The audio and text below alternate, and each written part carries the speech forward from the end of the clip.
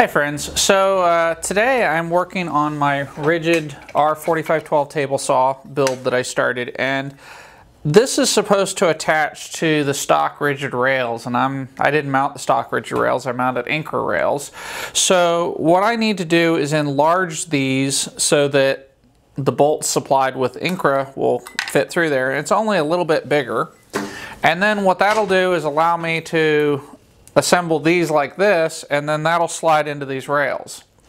So it's a real minor modification, but it will use hardware that came with the Incra, and it should work really well. So, and unfortunately it's not very long, so I have to kind of do this just handheld.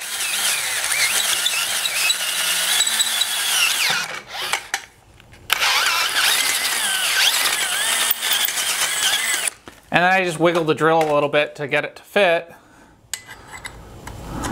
Not quite, so wiggle a little bit more.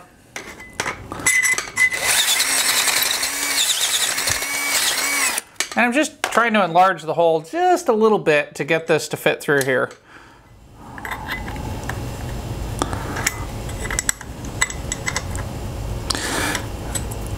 Yeah, that's not working, so I think it's time to go to the next size bigger drill. And it's too long, it's not long enough to fit, to reach the floor, but I'm going to see if I can use this step stool. Yeah, that'll work. And then I can step on this. And you guys won't be able to see it, but you'll be able to hear it.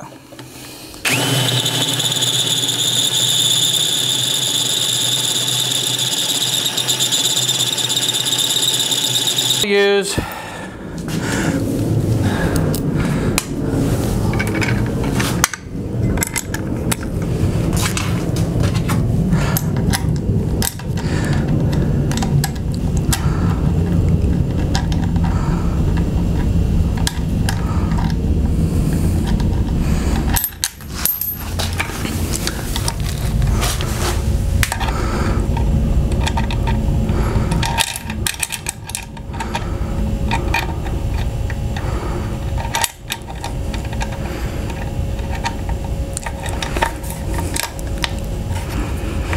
So I will start these,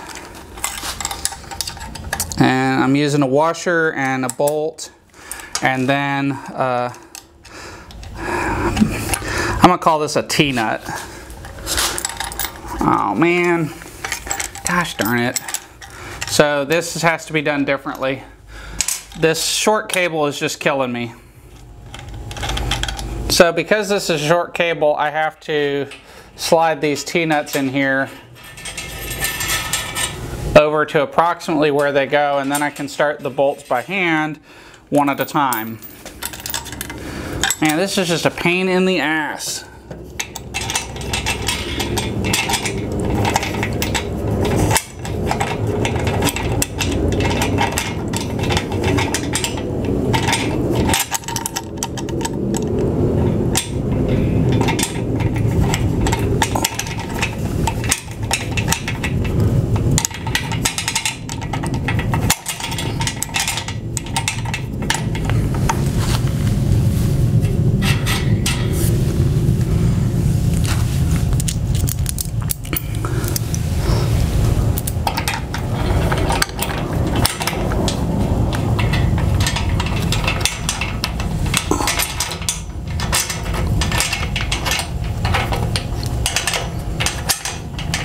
Alright, once one's in here, the other is a little easier to deal with.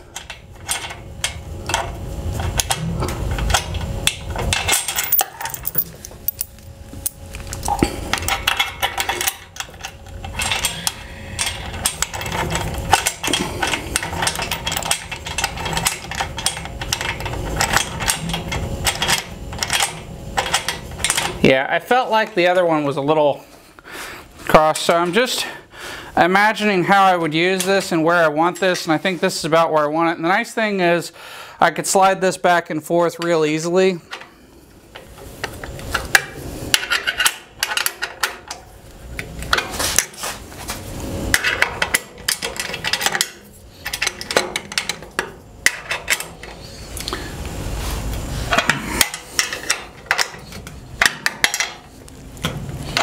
All right, so there you have it. At this point, I have the power switch mounted. So that gives me an easy way to just kick this off, so I can turn it on, and then if I could just kick it with my knee, and that's why I wanted it in this exact spot, is so I could kick it with my knee to shut it off. So that is how you mount the table saw power switch to the Incra Fence System. You do have to do a little drilling of the power switch in order to get it mounted. The next thing that I'm going to do is I'm going to shoot a video on turning around the casters that come with the saw, because if you put them in the way that they tell you to, it leaves an unbalanced saw because the Incra system puts a lot of weight out there. So I'm going to turn it around, and then it'll also make it easier to access the foot pedal from over here. Thanks for watching my video. Please check out my other videos on assembling the Incra Fence System and assembling the Incra router table.